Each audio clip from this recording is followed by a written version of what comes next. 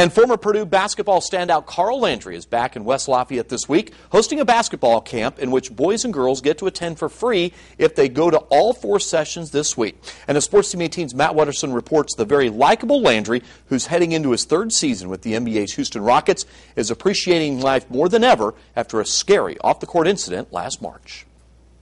Carl Landry is giving back to the community that's so good to him.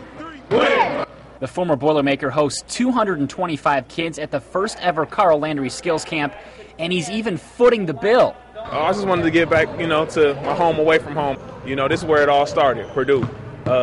Played high school ball in Milwaukee, but grew as a player in Indiana. So, it's my home away from home, so I wanted to give back. It's a great thing. It's a great thing Carl's doing, to help out all these kids, and just to be a part of it, it's a good honor. He asked me to help him out, and I was like, sure. Landry says he hopes he can keep the skills camp going for years to come, and he says, to be perfectly honest, he feels blessed just to be here after suffering a gunshot wound last March. It was a scary incident, a thing, something that you dream about, that you think it never happened to you or whatever, but thank God it wasn't as scary and as bad as it could have been. It was just a minor flesh wound.